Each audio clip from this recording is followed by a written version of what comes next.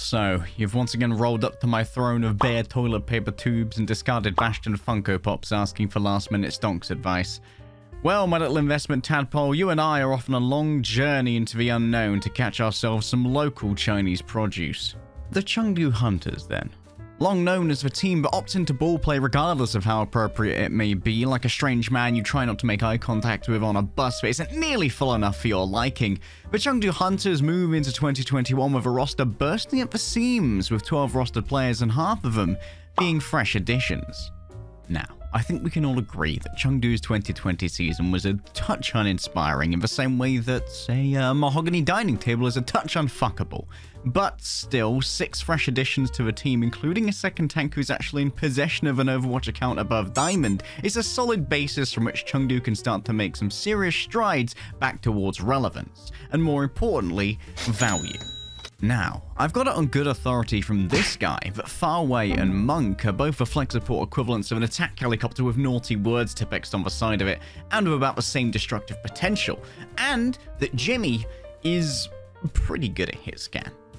I'd say the cautionary words that I need to share before we go further with Chengdu is saying that if Leave has to play projectile DPS or Tracer in a meta that's dependent on a powerful main hit scan, expecting Jimmy to be out Carpe, Kaylee or Shy in that position would be akin to expecting a laptop to tap dance. Still, warning aside, I think the healthy skepticism that surrounds the Chengdu Hunters, and therefore the also deflated stock price, makes them a potentially attractive buy to make money towards the later season.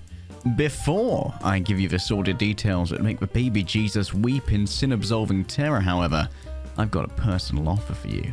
If you invest 1 subscription into this here YouTube channel and 1 comment in the section below, you'll be in with a chance of winning a massive 24 Archives loot box dividend, which has been graciously provided by the wonderful folks over at Blizzard Entertainment for all of you diamond hand apes to struggle to open. Bear in mind, these codes are for PC only, and best of luck. Now, for the big dick money moves. Gaga. No, not that one. Gaga No Not That One is coming into the roster as another main tank, and is, in my opinion, going to be the start for the team over Among in all but a few metas, as I would like for you to understand that Gaga No Not That One fucks with the destructive power of the attack helicopter we mentioned earlier, but following American foreign policy. I think that this instrument of societal destruction, thinly masquerading as a man, has a good chance of outplaying many of his rivals within their APAC sphere and creating a strong beachhead, where before Chengdu relied upon Ameng's ball, which at times was even less effective than the real-life Panda's wrecking balls. Sorry, lads. Still, kicked balls aside, let's move on to our final note, Team Chaser. He who must not be named upon pain of legal action from Disney Corporation has confirmed to me that Team Chaser are indeed the shit, and seem to be the best team in Chinese contenders right now.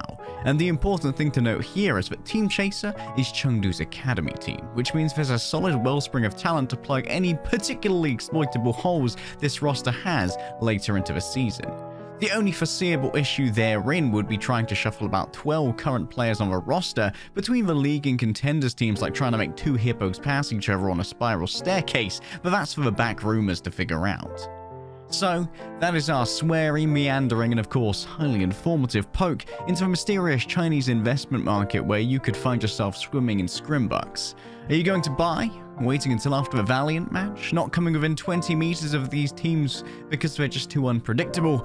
Let me know down below, and always remember, this video is not financial advice.